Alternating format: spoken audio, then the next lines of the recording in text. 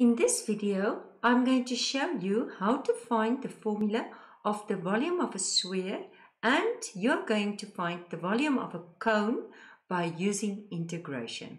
You will find this on page 350 in the Namibian AS-Level Mathematics textbook, Y equals mx+c to success.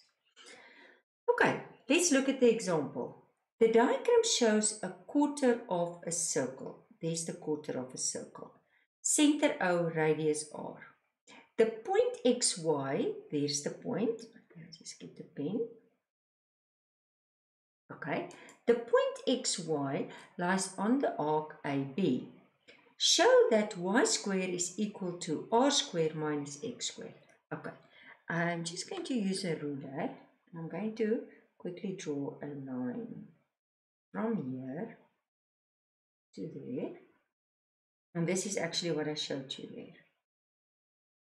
Okay, so I can say that if this is R, then this will also be R. This, because this is the point XY, then I can go and say this will be this. Okay, let's make it also red.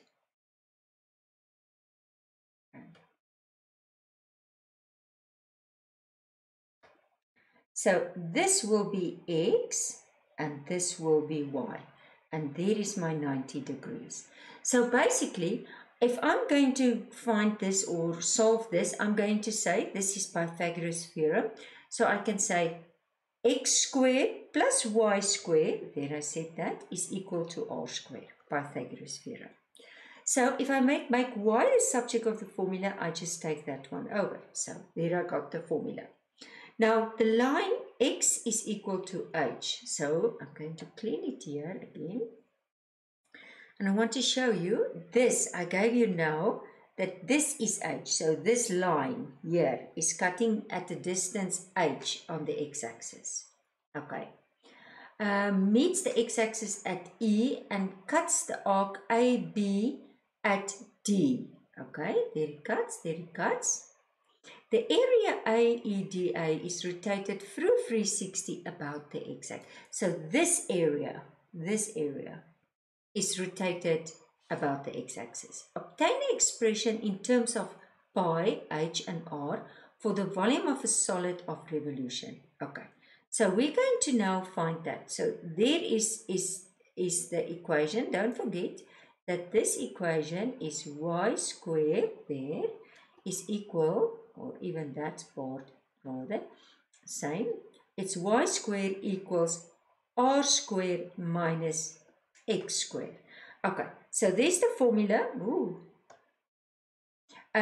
Because it's squared, because volume, I must remember pi and I must square it, but because it's already squared, I don't have to square it again. Okay, so it's already squared. Remember, it's just a constant.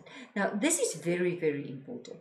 The value of r, let me make it blue, that is just, it's just like 5. Okay, or 4 or 3, doesn't matter. So actually that term is having no x. Keep it in mind. There is a x. I'm going to integrate to x. And I'm going to do, because there, this is h, there I showed you. So it's between h and 0. And that is what? That's my boundaries, h and 0. Okay, now if I integrate, there's not an x, there's only a constant, like for example 5. So I'm going to put the x. This one, I'm going to add 1 and I divide by 3. Okay, are you with me? So keep in mind that the constant is in terms of a variable. Now I'm going to substitute. Now just remember, you're substituting in the place of x. Put brackets. Every time you see x, you substitute h. And then the second time, you substitute 0. Okay, and then we will end with this. This becomes 0. This is whole 0. And we end up with this. But now, so obtain an expression for the volume of the revolution. Hence, you otherwise verify that this for the volume of a sphere of radius r. So basically what they say now is that they're going to take, no, not h, they're going to make it up to there. So if this quarter circle is start to rotate, it's going to form a half circle, a semicircle.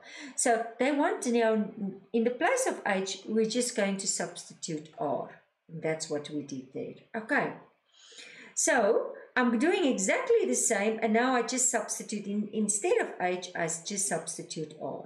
And then I'm getting r to the power of 3. Okay, can I show you here? Yes, let's show you here. So I get pi, and it's r to the power of 3 because it's r squared times r, minus a third. Look, it's like terms. Do you see? This is 1, so it's r to the power of 3r. So there's going to be left 1 minus a third is 2/3 r to the power of 3. Okay, and then I multiply. But don't forget, this quarter circle, I said, is going to form a half circle, a hemisphere. But if I want the full one, I must just go and take this answer and just multiply it by 2. Okay, because a half times 2 will give you 1. So if I multiply by 2, and there is the formula. I derived the formula for the volume of a sphere. Okay, they can sometimes put it in a question, but I think also that it's just good knowledge to know where the formulas comes from. Okay, and I think especially in the AS level, we are bringing all the points of mathematics, bit school mathematics together so that you understand basically why you were using it in ordinary level or things that you did in ordinary level. Okay, I want you to stop the video and I want you to do this number, try now 36. And this one is nice because this is now again going to show you how we derive the formula for the volume of a cone. Really nice, bringing all the points together.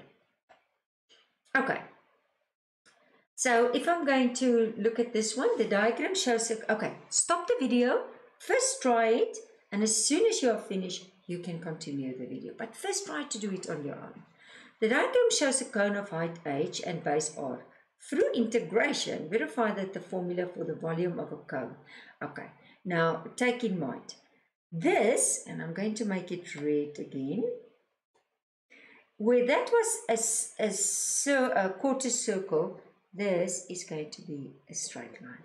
Okay, now I must first, just like I was finding the equation there, just get my pen ready, just like I was finding the equation, I must first find the equation of this straight line. Now it's going through 0, so if it's going through 0, I already know that the value of c will be 0. So I will just have something like that. Okay, now how do I find this gradient? Now I know that the gradient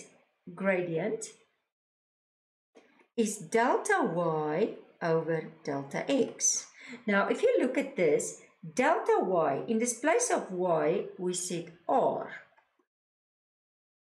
And this, in the place of x, we set h. Okay, so I can go and write down the formula r over hx. There you see the formula of that red straight line. Okay, now I can start with the integration. I can say the volume, if this is starting to rotate, is don't forget your pi. Don't forget, this is h. Let's just get another color. If I want to look, what is that? That is h, and that is 0. So it's going to be between h and 0. And what is my formula? R over hx. And don't forget to square it. There's not a square this time. It was just 1y and dx. Don't get confused with the constants, that's variables. Focus on the x. The rest you just rewrite like you were rewriting the constants. Okay, but first get it ready. First multiply that in. So it's going to be r squared over h squared over x squared. Okay, and I integrate to x. And now I'm going to integrate. Okay, so if I integrate, this is just, I could even put it in front. I think I'm going to do that. I'm going to put it in front with this one. That you don't get confused. It's just a constant like that pi. Okay, and then I'm going to say x 3 over 3. And what is my boundaries? It's going to be h and 0. Okay, so if I have now r squared over h squared pi, and I'm going to substitute. So first I put h, so it's 8 3 over 3 minus, and this is going to be 0 3 over 3. So that, oh, I just want to move this. So this is just going to give me r squared over h squared. There on top is h3, are you with me? And there is also a 3. Oh, okay. I think I want to write it better. I want to just order it a little bit. Okay, so let's make it r squared h3 over 3h squared pi. Because then you can see I'm left with this one of this h stay. So 2 cancel out. So I'm left with 1/3. Do you see the 1/3? I'm left with r squared and a h and a pi. Okay. And magic. This. The volume, so therefore volume of a cone equals 1/3, and it doesn't matter which value, or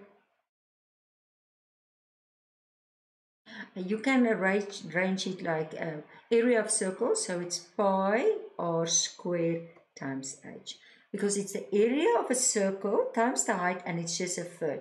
So you can just rearrange it that it looks more familiar, but everything was already in that final solution there. So that is how you derive the formula of a cone by making use of integration.